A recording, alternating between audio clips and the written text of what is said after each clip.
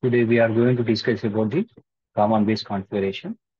In the case of common base configuration, base is connected to ground, then that is called your common base configuration. If the base is connected to ground, it is called common base configuration, and input is emitter, output is collector. Okay. Now here we are going to observe the input and output characteristics of your common emitter configuration. Sorry, common base configuration. For input characteristics, these are drawn between the input voltage versus input current. Here, these are drawn between the input voltage versus input current whenever the output voltage is constant. Whereas input voltage is VEB, input current is IA, output voltage is VCB. Okay. Now, we need to place output voltage as constant, that is of 0, case 1, 5 in case 2, 10 volts in case 3. And thereafter, we need to apply the supply voltage. That means by varying the supply voltage, we need to note down this voltage across the transistor input side, current through the transistor input side. Like this, we need to note down the values. Okay. Now, if you observe here, up to certain voltage, the current has 0. After cut in voltage, the current is suddenly increased. That is what we need to observe in the case of common base input. Okay.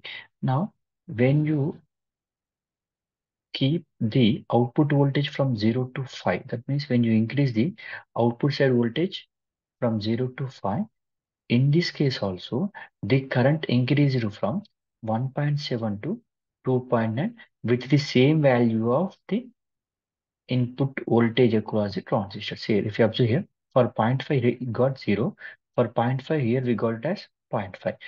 For 0.4 here we got it as 0, here we got it as 0.2. That means when compared to these values are going to increase. Similarly, when compared to these values are going to increase. That is what we need to observe in the case of common base configuration input graph. Okay, this is these characteristics are similar to your PN junction diode voltage current characteristics. Okay, now see the output characteristics of common base configuration. These are drawn between the output voltage versus output current whenever the input current is constant.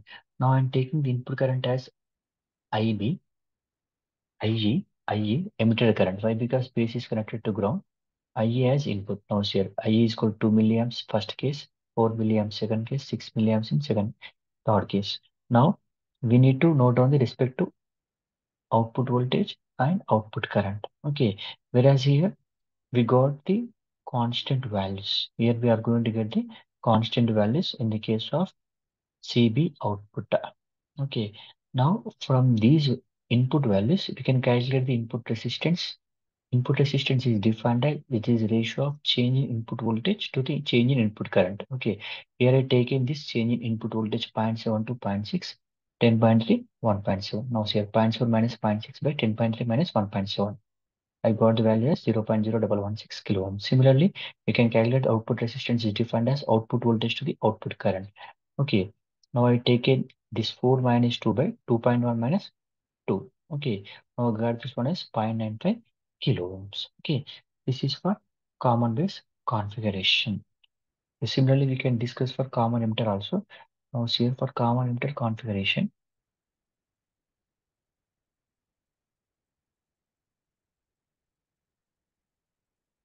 Now here in the case of common emitter configuration, emitter is connected to ground and base as input, collector as output.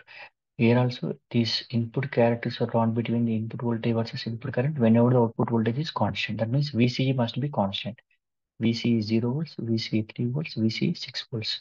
So these also similar to your CB input characteristics. Okay. Observe here, after certain voltage, there is a sudden increase in the current from 0.7 to 7.2, 0.8 to 11.4, 1.7 to 16.8.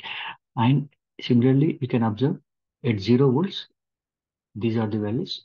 At 3 volts, the values are going to increase when compared to 0 volts. That means 7.2 to 11.4. Similarly, when compared to these values are going to increase here, 11.4 to 16.8. Okay, this is what we need to observe in the case of CG configuration input.